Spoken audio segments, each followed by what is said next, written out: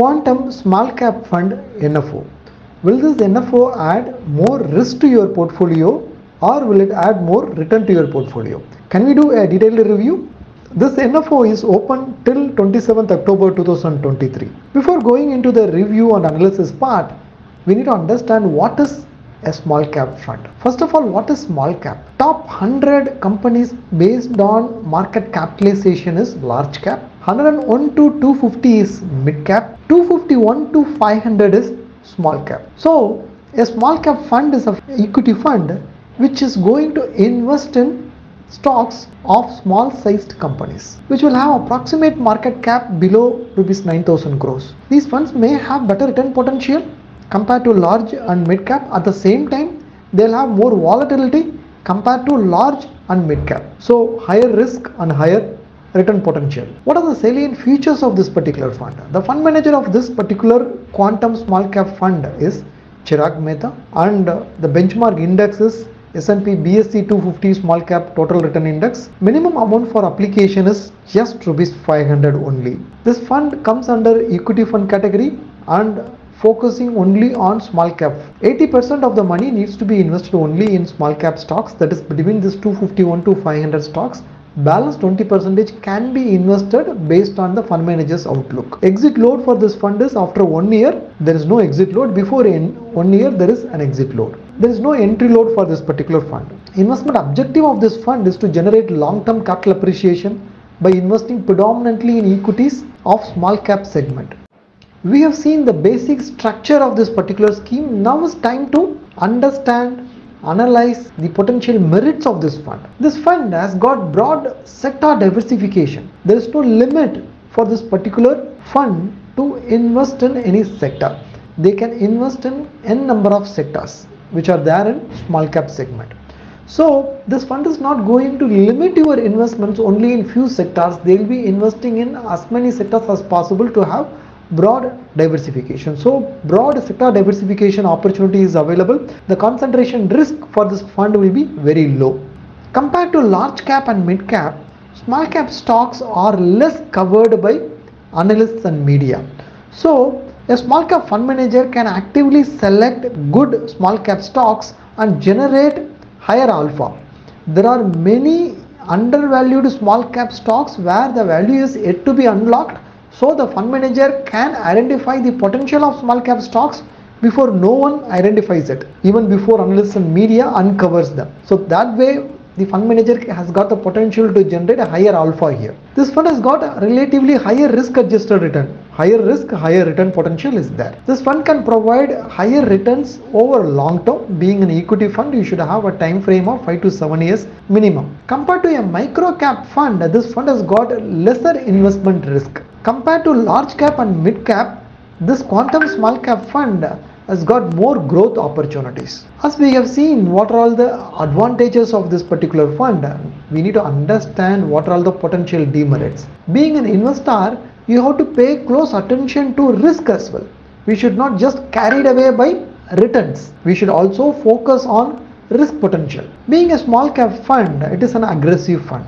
This fund is not suitable for conservative investors obviously. And also if you are a beginner investor, this fund may not be suitable to you because beginner investors generally prefer to invest in large cap as well as flexi cap and not in small cap where the risk is more. Being an equity fund, obviously this fund is not suitable for any short-term investments because in the short term market will be volatile and it has got potential to deliver negative return also in the short run. So if you have only short-term money, please avoid investing in this fund. Being an NFO, this fund is not at all having any portfolio. Because there is no portfolio, we are not knowing where this fund will invest, what kind of sector allocation this fund will have, what kind of stock selection this fund will have. We are not knowing about it. So it is better to see the portfolio, analyze the risk and go for it. Because there is no portfolio here, we will not be able to do any analysis. Also this fund is an NFO. So there is no track record. If there is an existing small cap fund, we will have a track record. How the fund has performed in the last 3 months, last 1 year, last 2 years. During pandemic crisis, how this fund has recovered. We can track everything. We will be able to understand what's the style of the fund manager and then we can invest.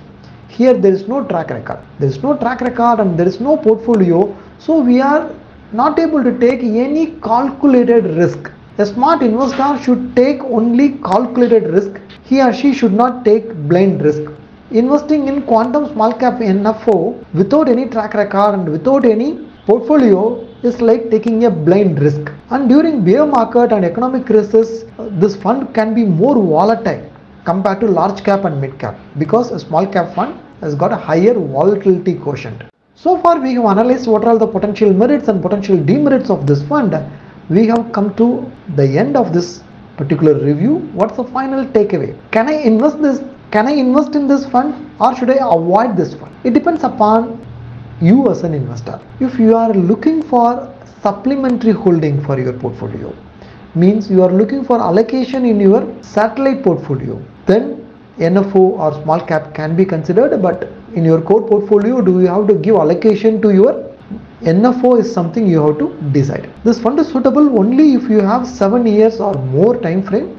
If you have less than 7 years, please avoid this fund. If you have a 7 to 10 year time horizon, and if you want to invest in small cap fund, means an aggressive fund, is there any specific reason why you want to consider an NFO, whereas you have alternatives, small cap funds existing in the market with 7 to 10 year track record? Is there any specific reason you want to go for this NFO?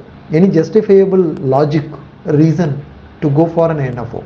Because without proper portfolio and track record, you will not be able to do any research on this fund. Without any research and analysis, investing in any fund is riskier. Before investing in these kind of schemes, it's better to consult your financial planner. If you want to book complimentary consultation with us, there's a link given below this video in the description. You can schedule a call with a certified financial planner. Why we are asking you to consult a financial planner before selecting these kind of investment schemes? Because your financial planner will check what is the investment objective of this fund and what is your financial goal. The both has to match. What is the risk quotient of this fund and what is the risk profile of you as an investor? Both has to match. And what is the overlap ratio? As an investor, you already have set of mutual funds, you may have set of stock portfolio. By adding this new fund, what kind of overlap you are going to bring in? The overlap should be less. Overlap should not be more. This a financial planner will be able to suggest. Also, how much allocation to be given to any new investment you are making in your portfolio based on the existing set of allocation you have got. So as an investor, you have to decide all these things with the help of a professional mutual fund distributor or a financial planner. So please consult a financial planner before taking any investment decision like this. I'll again meet you in yet another useful video. Bye. If you have any questions related to this or any other investment options or related to your financial goals, feel free to book a free appointment with our financial planner. The link to the free booking is given in the description below this video. Also, will you be interested to attend insightful investment webinars? Then feel free to register for our upcoming insightful enlightening investment webinar, and it is completely free. The registration link for the upcoming webinar is also given in the description box. If you like this video, please give a thumbs up. Also share it in your social circle. If you are not subscribed to our YouTube channel so far, please subscribe now. Bye.